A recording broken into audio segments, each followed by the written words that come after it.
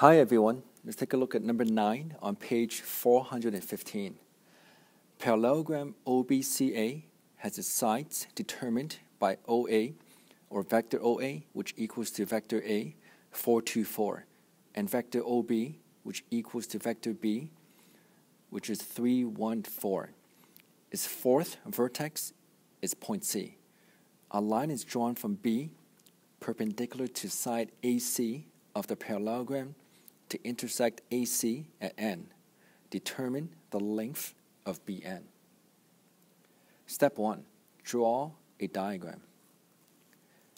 So the question says it's going to be a parallelogram which looks something like this. And you can label this in the exact same sequence. So O, B, C, and A. Now in the given vector OA equals to A, which equals to 4, 2, 4. So draw the arrow. There's OA, which equals to A, which equals to 4, 2, 4. Likewise, if you look at OB, which equals to B, and that equals to 3, 1, 4. OB equals to B, which equals to 3, 1, and 4. The fourth vertex, it's point C. A line is drawn from B, perpendicular to side AC. So if you go back to the diagram, I'm extending this line in such a way that it's 90 degrees with respect to AC, and this point is going to be N. So this is going to be N.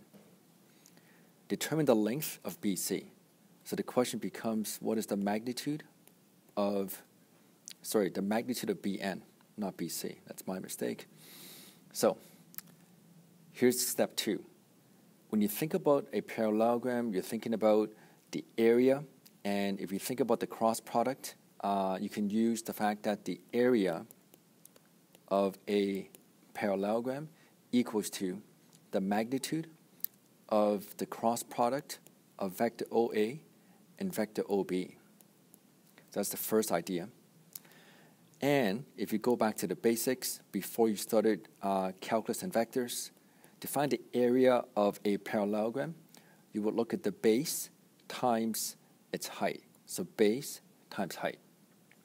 So you have to combine these two ideas, meaning the area of a parallelogram equals to the magnitude of OA cross OB, and this equals to the base times the height of this parallelogram. And if you go back to the given, and if you look at the diagram, OA is given to be 4, 2, 4. OB is given to be 3, 1, and 4. If you look at the base and the height of this parallelogram, the base is going to be the magnitude of OB. The height is going to be the magnitude of BN. So now you plug in all the numbers and you can isolate for the magnitude of BN. So on the left hand side, when you're taking the cross product, let's show this on the side. Let's use a different color. So look at 4, 2, and 4, and you're crossing this with 3, 1, and 4. So what that means is this equals to, and again, let's write down the steps. Let's make sure you are following this, and the mechanical steps are in agreement. You look at 2 times 4 minus 1 times 4. Likewise, if you look at the last column, it's going to be 4 times 1 minus 2 times 3. And if you look at the middle column, it's going to be 4 times 3 minus 4 times 4.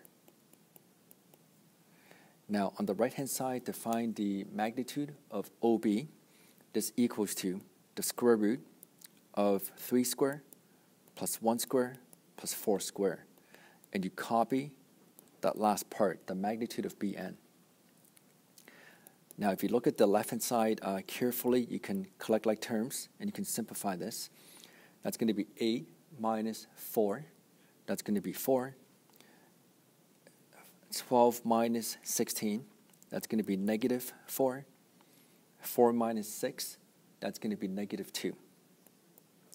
On the right-hand side, if you take the square root of 9 plus 1 plus 16, that's going to be the square root of 26.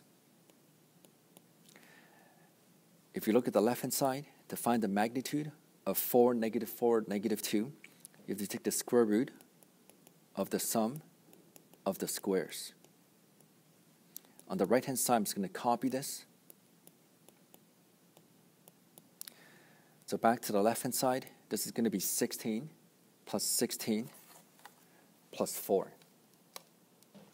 So this would give you the square root of 36, which basically is going to be 6. Again, I'm copying the right-hand side. And now, the opposite of multiplying by the square root of 26 is to divide by the square root of 26. This means, therefore, the magnitude of Bn equals to, in exact form, 6 divided by the square root of 26 units.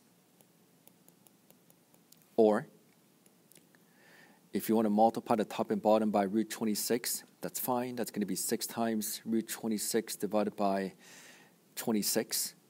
Or you can reduce this to 3 root 26 over 13 units. Or you can round this to 1 decimal place. Let's write all this in one line. So to 1 decimal place, the magnitude of Bn is approximately 1.2 units. I hope this makes sense.